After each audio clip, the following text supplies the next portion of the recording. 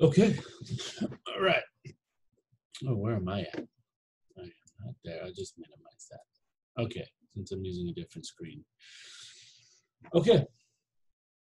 So I tried to record this the other day and I got through it, but it just so happened that there I am. Okay. It just so happened that it recorded, but nothing showed on the screen. Yeah. So I probably threw a couple things and then just quit for the moment.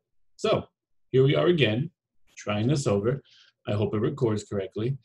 I still have everything written down in the notes, so maybe you could go through faster if I just explain what I wrote down, right? So here we go again. This is 7.2. A set is a collection of objects. Each object is called an element. Sets are usually denoted by capital letters. Elements are denoted by lowercase letters.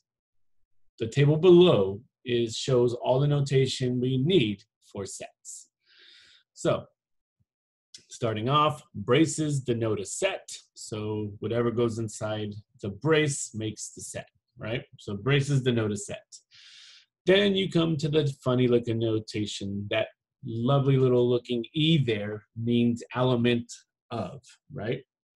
So this little E, or E looking symbol, right?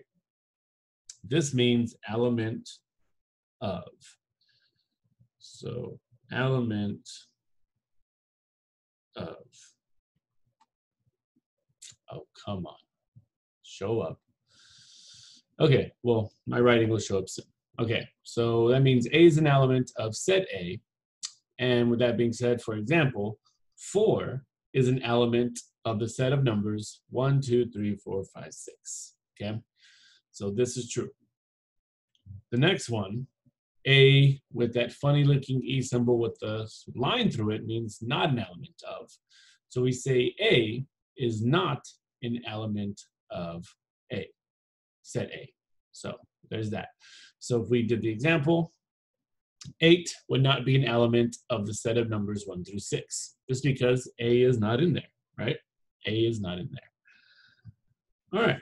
And then to denote the empty set, meaning there's nothing there or just nothing belongs, the empty set means that the set of all, we want to, for example, the set of all values greater than 10 on a 6-sided die. Well, on a 6-sided die, there are no values greater than 10. So this would be the empty set because it just doesn't exist. That doesn't exist. Okay. The next notation would be the set of all values of x such that p of x is true. So for example, the set of all values of x such that x is on a 6-sided die. And x could be any number on the 6-sided die 1 through 6. So this is just a true statement. Okay, the next one is a complement. Okay, so a complement or complement of A is all the numbers that are not in set A. So for example, looking at all positive integers less than 10, if set A is 1, 3, 5, 7, 9, then a complement would be 2, 4, 6, 8. The other elements that are less than 10. So those are not in set A. And then n of A, the number of elements in set A, meaning if set A has elements 1, 2, 3, 4, 5, 6, there are 6 numbers in there, which means there are 6 elements in set A. So that's what we use here. Okay, moving on. Let me see, is this syncing? Let's see, sync this notebook. There we go, now we're on it. Okay, good, element of, right? That's what I wrote. Okay, so now we're given a bunch of sets. We are given U, which is the universal set, and U is all positive integers less than 10. So U is a set of numbers 1 through 9. Let set A be odd positive integers less than 10. So set A would be 1, 3, 5, 7, 9. And the complement of A would be all even integers that are less than 10, 2, 4, 6, 8. B even positive integers less than 10. B is 2, 4, 6, 8. This means that B complement would be the set of all odd integers less than 10, 1, 3, 5, 7, 9. Or B complement could also be set A. All right. Let C be prime numbers less than 10. So set C is 2, 3, 5, 7, which means C complement is going to be every other number less than 10 that is not prime. 1, 4, 6, 8, 9. All right. U is the universal set, and it contains all the elements. A Venn diagram is a picture that represents all possible outcomes by sorting the elements into sets. So a Venn diagram for set A would be that since set A is in the universal set, A contains 1, 3, 5, 7, 9 from the above, and then the rest of the elements outside of A are 2, 4, 6, 8. So they all belong in the universal set because the universal set is all numbers less than 10. All right. And then a Venn diagram for the number of elements in set A. Well, set A has 1, 3, 5, 7, 9, meaning it has 5 elements. So there are 5 elements in set A, and there are 4 elements outside of set A. So altogether, the universal set has 9 elements. So that 5 plus that 4 gives us the 9 elements in the universal set. Whew. All right, lots of talking. Okay. The outer rectangle represents U, the universal set. Elements in A are also contained in the universal set. So I've said that already. The set contains all elements in either set, which is called a union. A keyword to denote union is the word or. The set that contains only the elements common to both sets is called an intersection. A keyword to denote an intersection is the word and. Okay, let's keep going. So union would combine all the elements. An intersection only wants the elements that it has in common, the elements that the sets will share. Okay, so we want to say set A union set C, meaning we want elements in set A or set C. So we want all the elements together. So if we look up at the top, set A was 1, 3, 5, 7, 9. Set C was 2, 3, 5, 7.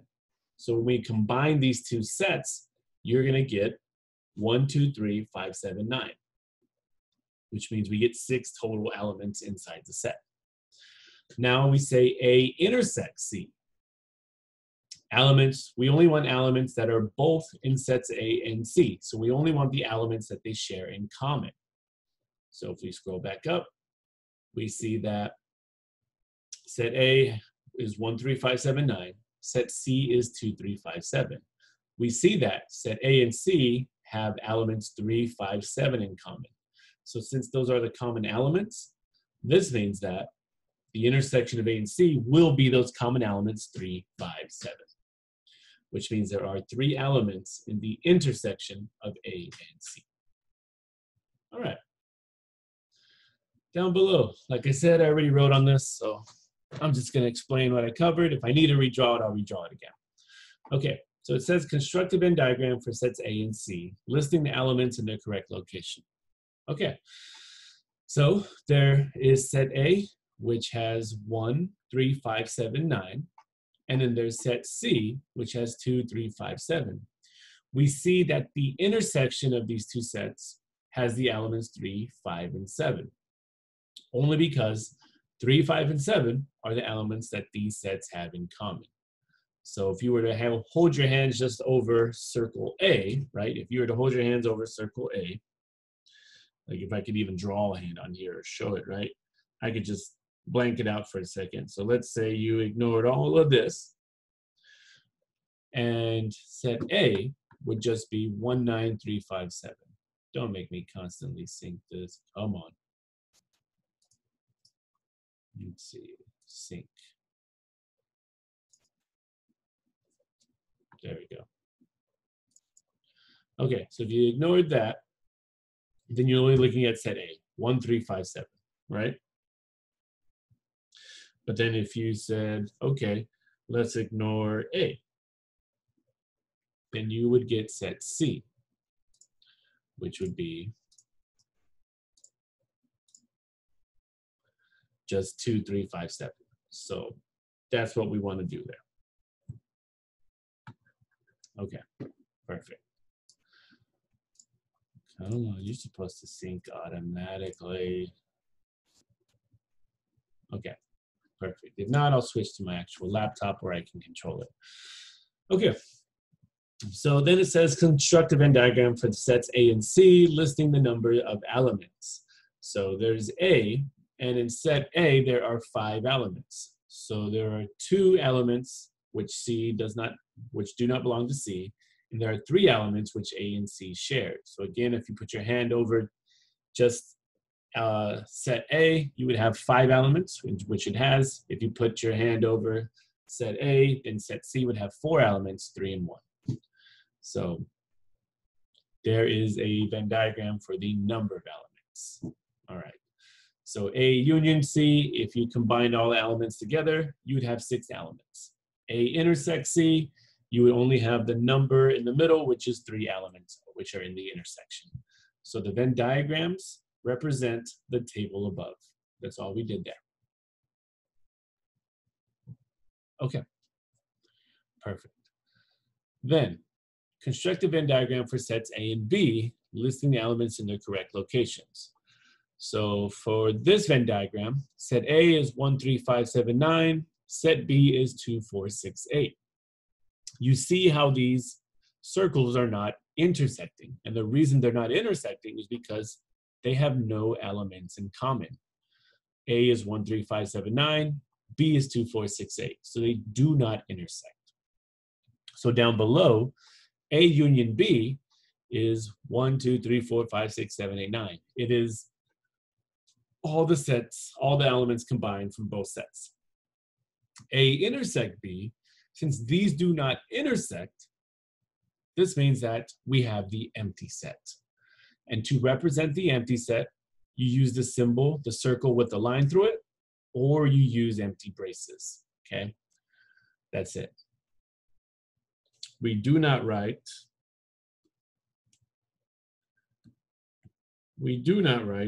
the empty set of the empty set. Hey, look, there we go. Oh, there's one. Where's the other one? Okay. Technical difficulties on the very last lesson of the semester, right? Oh, man. Okay. Sync. I'll just switch it to my laptop. That might be better. Okay, so again, we do not write the empty set of the empty set because that just doesn't make sense. And you'll probably create some time-space warp holes. So we don't want to do that, okay? So no empty set of the empty set. Just empty set or an empty set of braces, okay? That's it. Whew. Well, I even see my camera's freaking out. Great. Good stuff today. This lesson just doesn't want to be filmed. Okay. So, and then there's a Venn diagram for sets A and B for the number of elements. So set A has 5 elements, set B has 4 elements. So the union of A and B, just for the number of elements, is 9 elements total, 5 plus 4. And the intersection of A, B, since they do not intersect, we have 0 elements in there, so no elements. So since this wants elements, we write 0. We don't write the empty set for this one. Okay, perfect.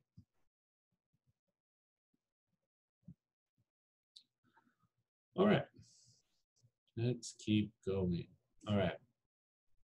Note the differences in the Venn diagrams for A and C, then for A and B. Sets A and B have no intersection, so A and B are said to be disjoint. Their sets are not joined at any part, so they are disjoint.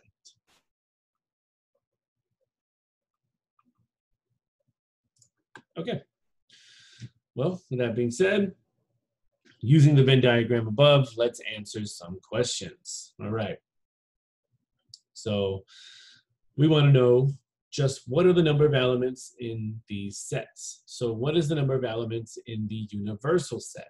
So the number of elements in the universal set, well, you just add up all the elements there. 17 plus 52 plus 9 plus 22. There are 100 elements, right? What are the number of elements in A? That would be 17 plus 52. That would give us 69 elements. What are the number of elements in set B? That would be 9 plus 52, which we get 61 elements. What are the number of elements in the intersection of A and B? That would just be 52. What are the number of elements in A union B? That would be 17 plus 52 plus 9, so 78.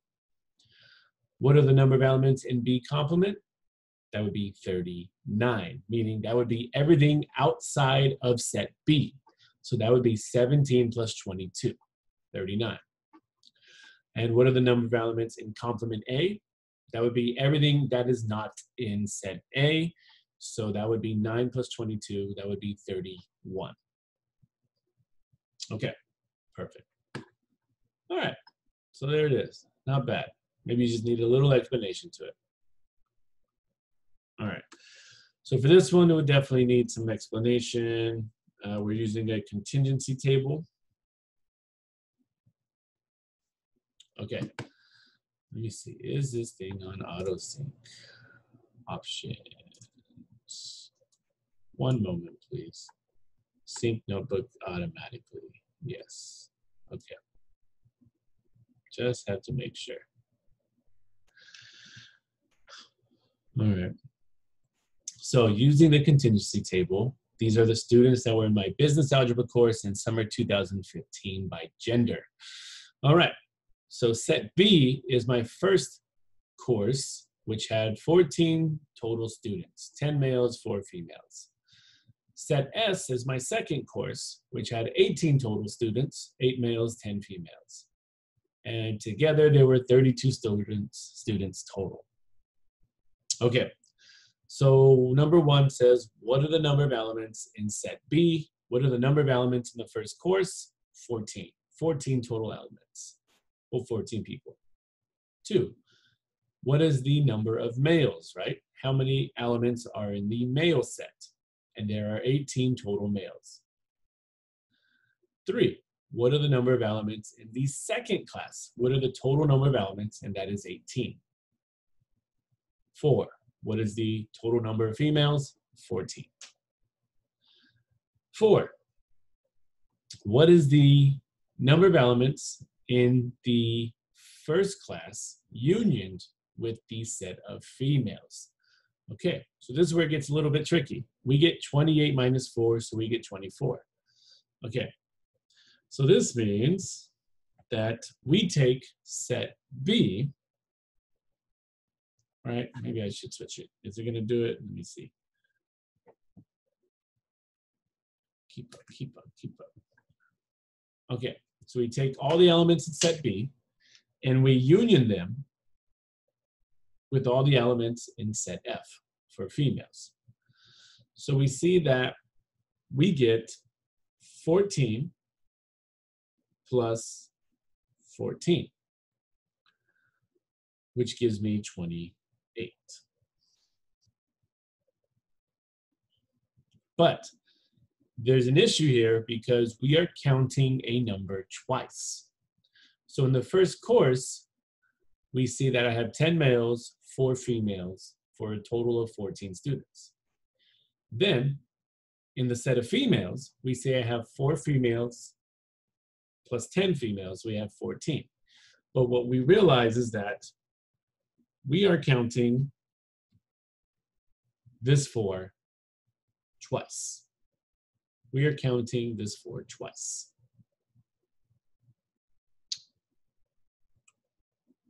Okay, which means this is why we have to subtract it, because we don't want to double count. Okay, so 28 minus 4, because it was double counted, gives us actually 24 elements in the union of the first class with the set of females. All right.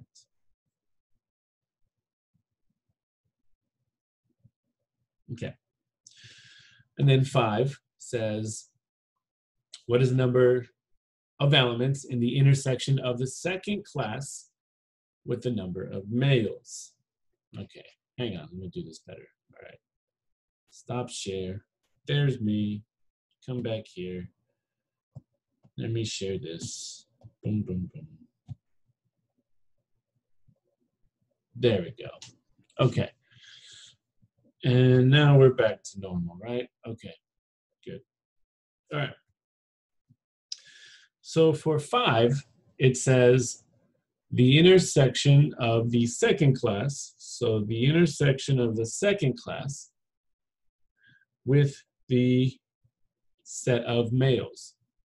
So this wants to know what number does it have in common, and that number is going to be 8. So that is our answer there. Okay.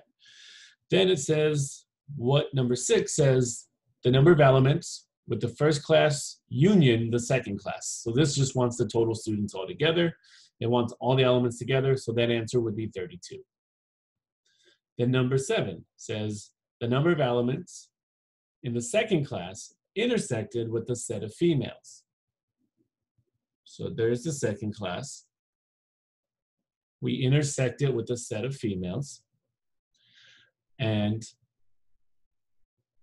everything is just running slow today.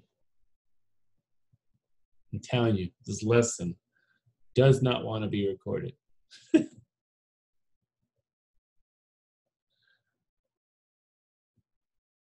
screen's not even moving. Oh.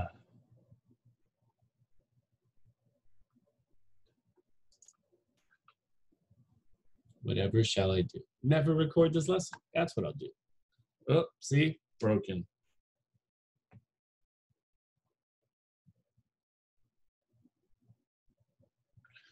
One moment. Disconnect from my Wi-Fi.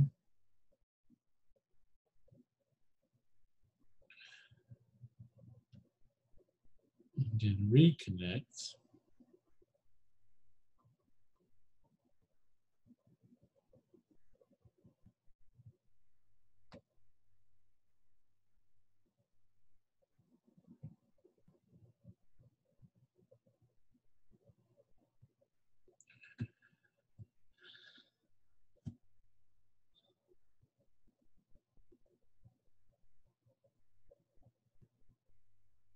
And there we go.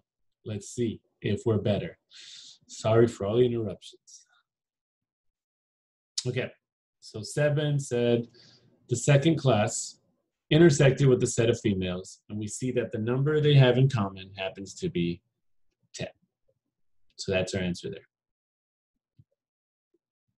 Okay, the number 8 says, what is the number of elements with the number of business students, with the set of with the set of class 1 intersected with the set of class 2. So this means they have to have something in common. But what we're saying is we want the intersection of class 1 with the intersection of class 2. Well, they don't intersect anywhere because they have nothing in common. Because if they had something in common, this means that students from class 1 could attend class 2 and vice versa. So this can't happen, which means this is the empty set because these two classes are different and they cannot intersect. So we get the empty set. Okay. 9. Well, this one's just like 8. The intersection of the set of males with the set of females. Now, do the males and females have anything in common? Do these sets intersect? Not at all. So again, we get the empty set. Okay. And then it says 10, the number of students in class 1 intersected with the set of males. So the number of students in class 1 intersected with the set of males. So all we want to know is what number they have in common, and that number is 10. And the last one, the number of students in the second class unioned with the set of females. So the number of students in the second class, which is 18, union with the set of females. So again, you have 18 students in the second class plus 14 students, or 14 females altogether. But again, we're double counting a number because we already counted the number of females once because there are 10 females in the second class. So this means that 10 is being double counted. So we have to subtract 10, therefore giving us 22. All right. And this may all make sense when we get to the next set of notes, which is right now.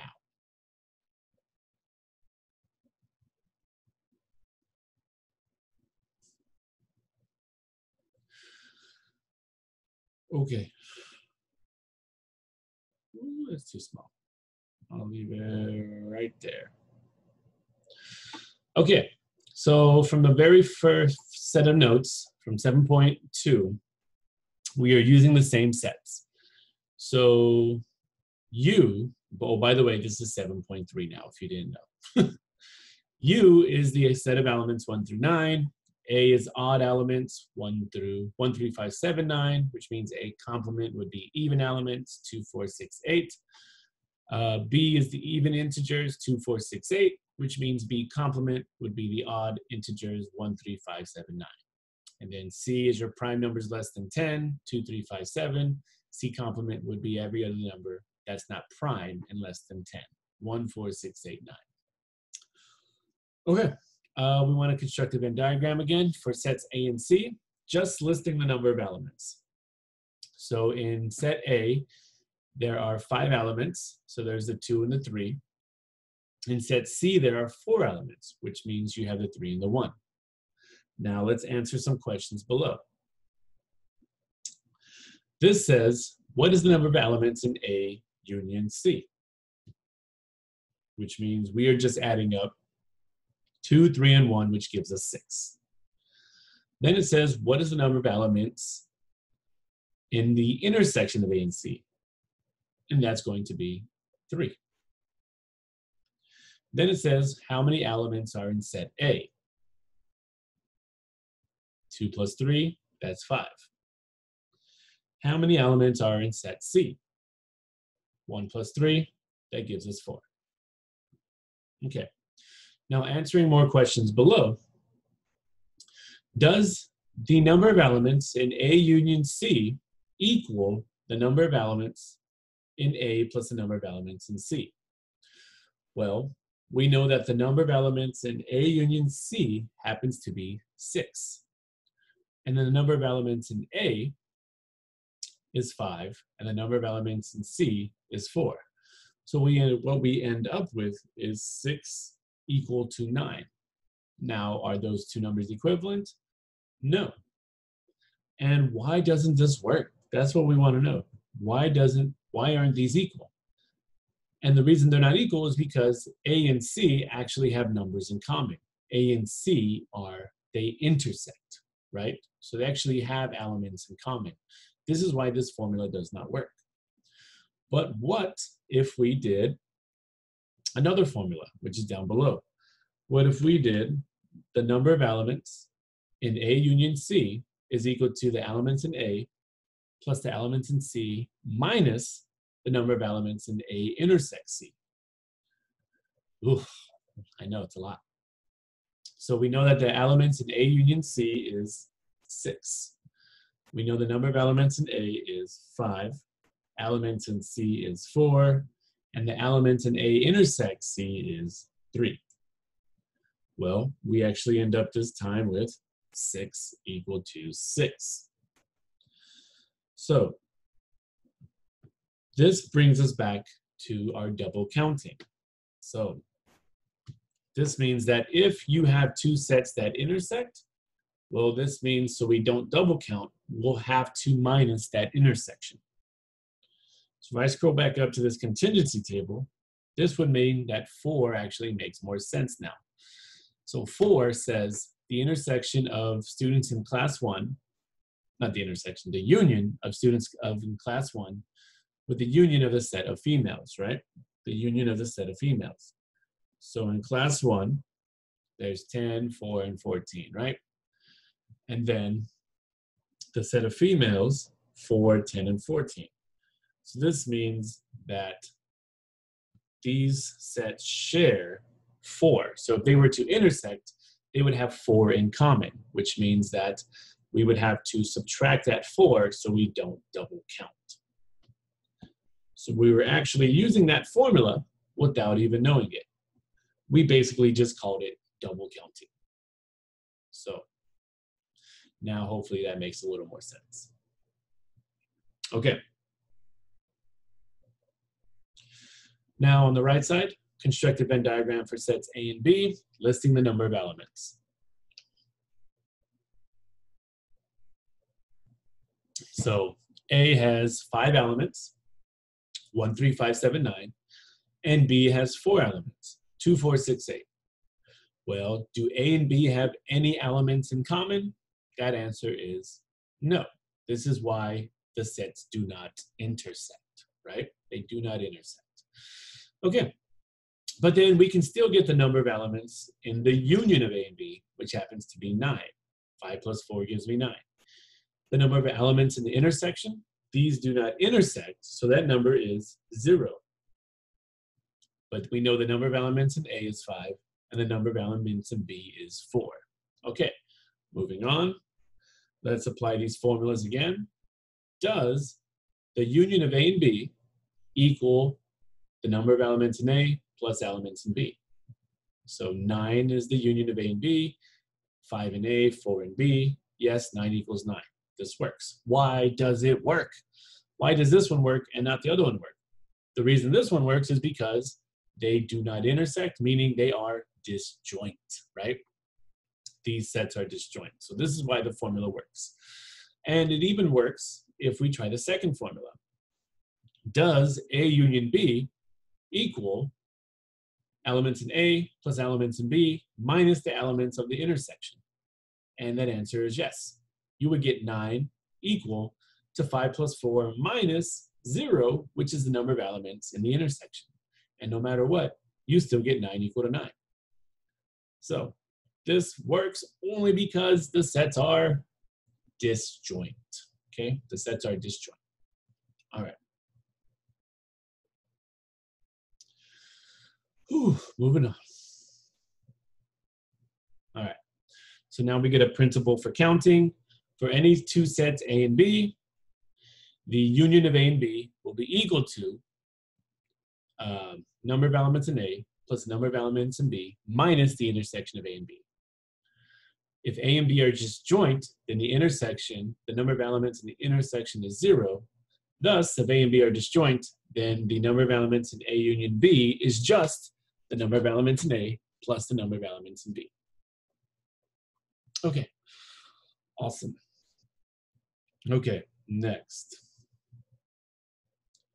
A class of 30 music students includes 13 who play guitar, 16 who play piano, and 5 who play both the piano and guitar. How many students in this class play neither instrument? Okay, so you see I have the numbers there. So maybe I can erase these and we can start fresh. Yeah, look at that. Okay, you had the answers up already, right? So there are 30 students altogether. 13 play the piano, 16 play the guitar, and 5 who play both the piano and guitar. So this means that piano and guitar sets will intersect. And the number they have in common is 5, because 5 people play both instruments. So that's why that 5 went in there. And then we know that 13 students play the piano. Well, if there's a 5 in there, then this means that there must be 8 students who just play the piano, which means 8 plus 5 gives us 13 people who play the piano. Okay, and then there are 16 who play the guitar. Well, we know that 5 can play piano and guitar, which means that 11 just play the guitar. So now add these numbers up. 8 plus 5 plus 11. What's that? 13, is that 24? Yes, that's 24. So 24 students all together play an instrument, but we want to know how many in class play neither instrument. So that would be 6 students. 6 students do not play neither instrument. And if you add up all the elements, we get 30. Okay, awesome. So, yeah, perfect.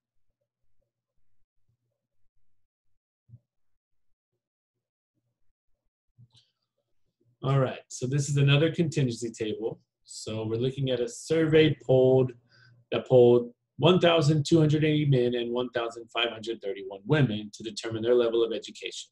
The results in the table below ignore the round to all 3 decimal places because there's nothing to round on this one. Okay, so here we go again. Here we have to set up the operation. So for A, how many females earned a high school diploma? So this means we want the set of females, all the females, but all we want to know is how many females earned a high school diploma. So that means that would be the intersection. So here's the people who earned a high school diploma, but all we want to know are what are the number of females, and that number would be 827. So this would be an intersection because it says how many females earned a high school diploma. So that's the intersection. That's where we get 827 from. Okay. And then how many in the survey are female or earn a bachelor's degree? So or is represented by the union. So we would take the set of females again, and then we're going to say or earned a bachelor's degree. So we're going to take the whole set of bachelor's degree. So since these have something in common, they share a common intersection of the number 259. So there are 1,531 females, and there are 507 people who earned a bachelor's degree. But so we don't double count, we subtract 259. And this would equal 1,779.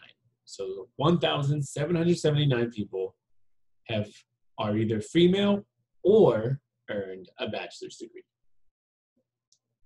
Okay, awesome.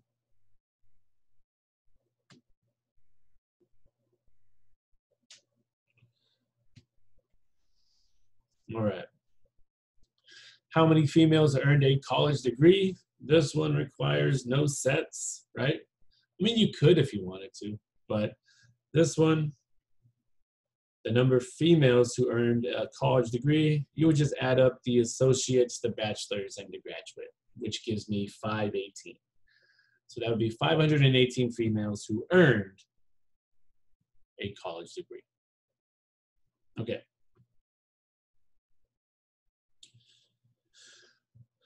How many in the survey are male or earned an associate's degree? So how many in the survey are male? So all the male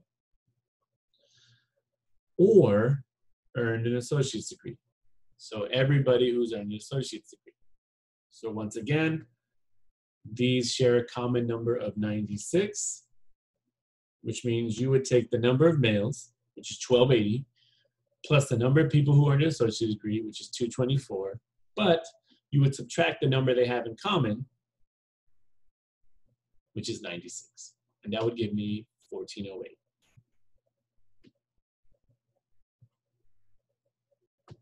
All right, there we go.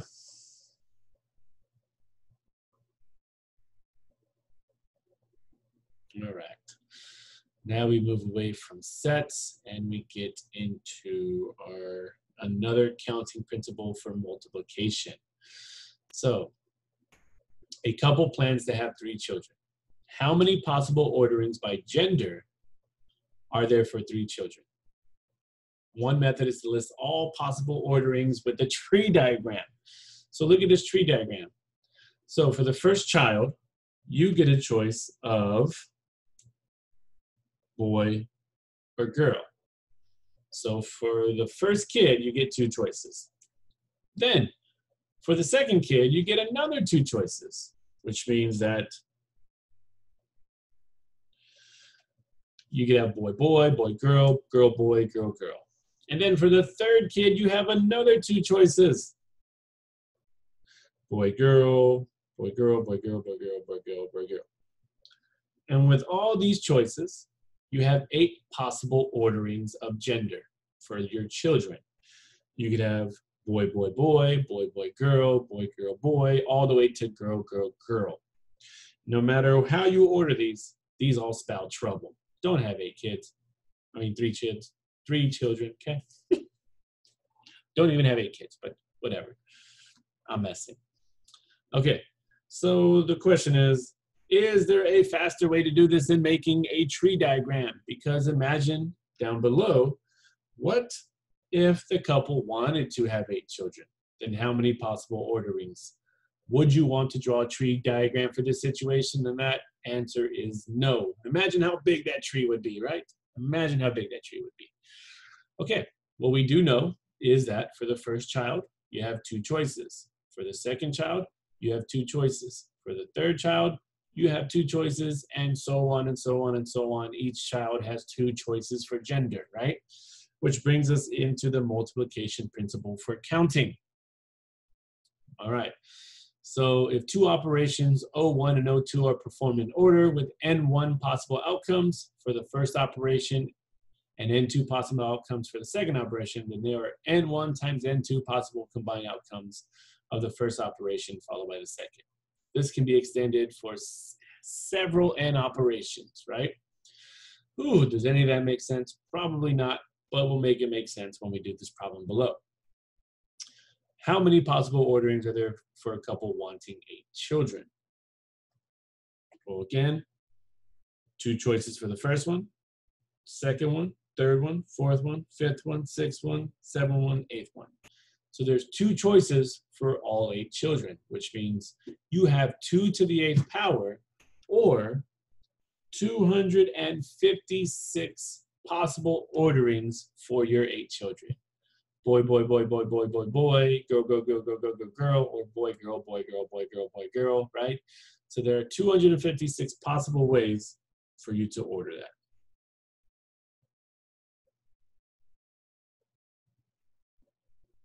Bam. And that's it. That's how the counting principle works. It's a lot faster than having to make a tree. Okay. 3. A delicatessen serves meat sandwiches with the following options: 3 kinds of bread, 5 kinds of meat, and 2 types of greens, lettuce or sprouts. How many sandwiches are possible, assuming that 1 item is used from each category? So again, like I said, I have everything written down already. So we want to know how many sandwiches we can make at this delicatessen. So there's 3 types of bread, 5 types of meat, 2 types of greens. So this sandwich shop only allows you 30 possible types of sandwiches. Well, maybe that's them keeping it simple, or they just don't want to make money, because at Subway, how many ways they say you can make a sandwich there? Like over 1 million ways. So something to think about for this small shop. Or maybe keeping it simple is easiest. Okay, so there you go. 30 sandwiches at that sandwich shop. Okay, 4. Phone numbers without area codes are 7 digits. The first digit cannot be 0 or 1. The last 6 digits can be any number from 0 through 9. Based on these requirements, how many phone numbers are possible within an area code? Okay, so we're trying to make a 7-digit phone number, and the first digit cannot be 0 or 1. So we are only allowed to use digits 0 through 9, which means if you add them up, those are 10 digits. So this means that for the very first digit, we cannot choose 0 or 1, which means 2 digits are taken away.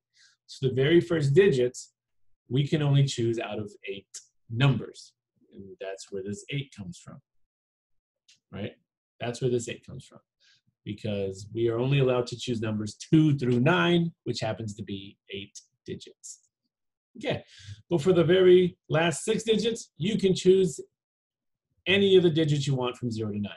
So that means there are 10 possible choices for the last 6 digits. So 10 by 10 by 10 by 10 by 10 by 10, which gives us 8 times 10 to the 6. So this means that there are 8 million possible choices to make your phone number. Or you just have the best pickup line ever. You're like, girl, I know there's 8 million phone numbers out there, but all I want is yours. Boom. There you go. Or don't use it at all, okay? All right. So there are 8 million possible ways to make your phone number. Okay. In the year 2009, Texas introduced a new license plate that used the pattern letter, letter, number, letter, number, number, number. Before exclusions, how many possible orderings are available in this format? So this means that we have to think of the alphabet, and there are 26 letters in the alphabet. So we get 26 choices for the first letter, 26 choices for the second letter. We're only allowed to use the numbers 0 through 9 again for our license plate. So this means you have 10 choices for the first number, then again 26 choices for the third letter, and then 10 choices for the last 3 numbers. So 10 choices for that first, second, and third number on the last. Which means, sum it up, we get 26 to the third times 10 to the fourth, and we get 175,760,000 possible choices to make a license plate. So be creative. Do they still make license plates in jail, or is that a TV thing? Who knows? All right, well, if so, you have 175 million ways to create it. All right.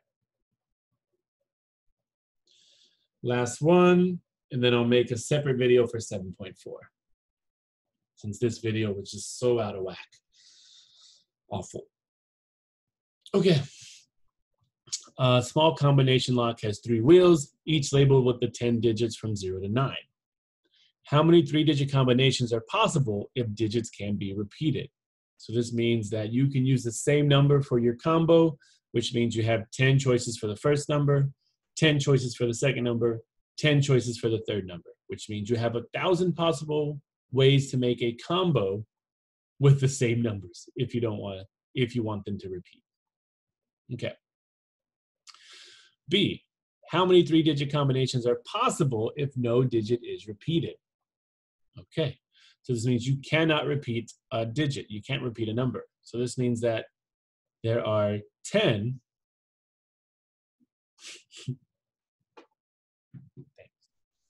so this means that there are 10 choices for the first number, 9 choices for the second number, and 8 choices for the third number. So this means you have 720 possible choices if no digit is repeated. Okay. Which means, yes, you can't use the same number as the first and the same number as the second. All right. How many 3-digit combinations are possible if successive digits must be different? You have 10 choices for the first number, which means if the successive digit must be different, this means the second number can't be the same as the first, so you only have 9 choices for the second number. But then after that, the next number can be different from the one in the middle, but it can be the exact same as the first number. So you still have 10 choices again. So this means you have 900 possible ways to make a combo if your digits, if your successive digits must be different. Whew. All right. So that is sets and counting principles. I, again, will make a separate video for 7.4 after we start all my computers. Okay, that's it.